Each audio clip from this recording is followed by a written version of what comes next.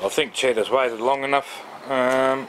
It's time to put together some sort of test device for our water as fuel setup. Just trying to find enough pieces to put together one of these little 6 horsepower engines. The only part I'm missing at the moment is one of these cam followers, or lifters as people may call them, and this was actually the engine that was pulled apart and modified for a gas project, whereas we modified the camshaft and we put the extra lobe on one side so we could get the exhaust valve to open every stroke.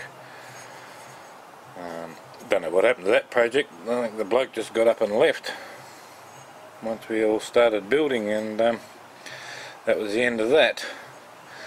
So this was actually in this motor. This motor's quite new and very little work, but it was the only one complete at the time, and of course because I only needed the one cam follower, I've now gone and filed the other one I don't know where. So I'll have to see if I can find one somewhere in amongst all this crap, which I haven't been able to yet, or we're going to have to pull that motor apart and get one out of that one, because that motor is shagged. Alright, so I'll keep on building, and we won't make it long and boring. I'll come back when I've got the motor up and running. Well, after robbing many bits and pieces off of all the motors I have laying around, we managed to get one together.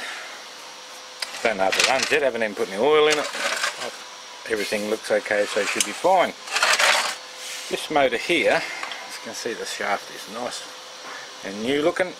Actually had a centrifugal wet clutch cum reduction box set up on it, and I think we're actually going to put this all back together and put it back onto the motor, and we'll use that to couple up to a generator, which is going to be one of our old Smart Drive washing machine engines. So all the bits and pieces are in there. We just have to go and put it all back together. We'll chuck some oil in it, give it some fuel. You'll see I've left the fuel tank off because we're going to be using a separate fuel tank, a very small one, and it's going to be used to do some runtime load testing.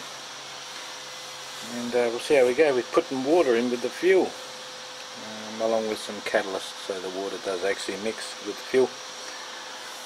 So we'll be back very shortly.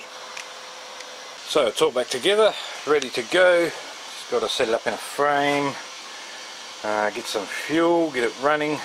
Going to do a few test runs with the water mixed in with the fuel without a load on it. So I have to take a trip to the servo, get some oil, get some fuel, and head around to my mate's place and get some of the catalyst, because I don't have any left here.